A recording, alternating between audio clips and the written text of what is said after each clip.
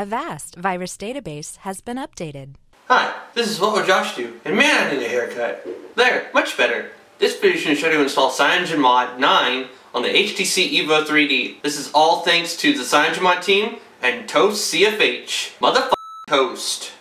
Quick note before we get on to the installation of this ROM. Joel from the Titanium Backup team has created a Google page that I'm going to link to in the description. Please, please, please click on it and star it. The more people that star it, the closer it'll get to the front page, and the closer Google will see it and have to implement it if they listen to their users, that is. If you purchase an app from the Amazon App Store, and then you go to the Google Play Store, it'll say there's an update available if there is. But if you click on it, it won't let you because you did not purchase it from the Google Play Store. You purchased it from the Amazon App Store. But we all know Amazon App Store takes weeks to update an app, so it's pretty much pointless unless that app is free to purchase it on the Amazon App Store. If it's free, then hey, you can't complain. Just wait 6 months for them to finally get around to updating it when there's a new update on the Play Store, which is the stupidest name in the freaking world. More about this is in the description. There's a YouTube link I put on my second channel. If you want to, you can check that out, but please click the first link. That'll take you to the Google Android page. Now, let's get on to the video.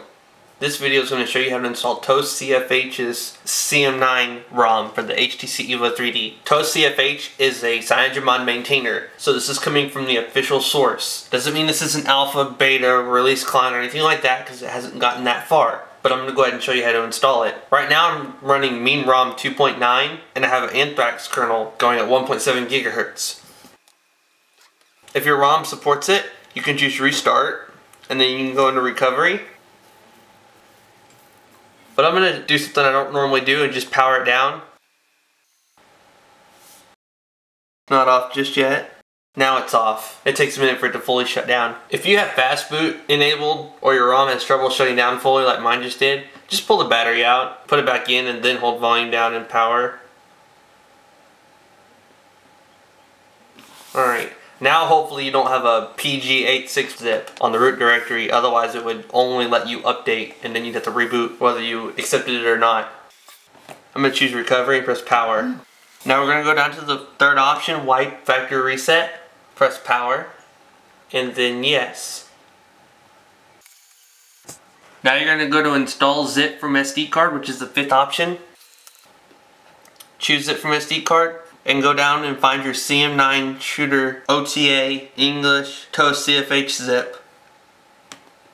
You're going to want to make sure that you have the Google Addons on your root directory or somewhere on your SD card that you can locate. Otherwise you will not have the Google Play Store. This doesn't take that long because it's not nearly as bloated as a Cinch ROM is. This is like 113 megabytes compared to like over 400.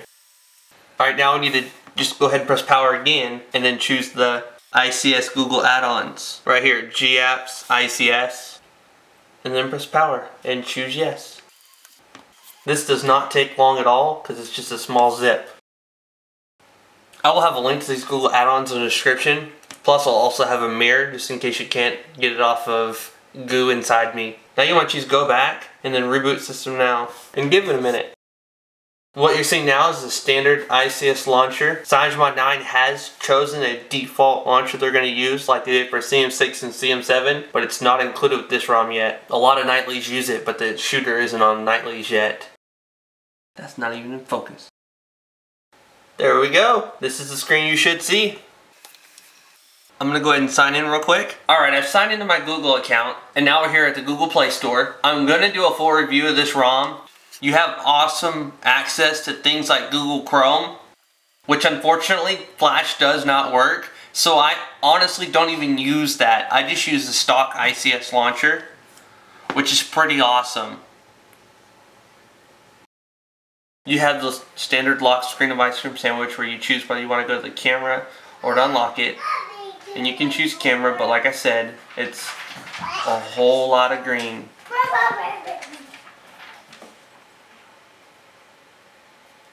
But as time goes on, it will definitely get fixed and get better. I'm not sure if 4G works or not. In the full review that I'll link in the description, and if you aren't subscribed, please do so or you'll miss the video. I'm going to review what all works, what doesn't, my thoughts on it, and stuff like that. Because you can actually change what buttons are showing up right there. Like I always have my GPS on, so I take that button off of there and I add a 4G button. I like having the percentage.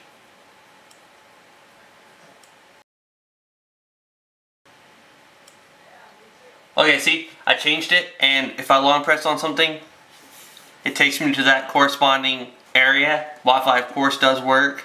Holding Bluetooth takes you to Bluetooth. Holding the speaker button takes you to the sound settings. And oddly enough, when you hold down 4G, you get a system closure. Again, that's probably because there isn't an area in the settings to scan for 4G networks and connect to them. As in time, this will get better. I'll go over face unlock and a lot of the other ice cream sandwich features in a later video. So if you haven't already, please hit that subscribe button. It should be up right about there. You'll get notified when I post new videos. If you don't mind, please give this video a thumbs up. It helps me out a lot. This is What Would Josh Do, and I'm out.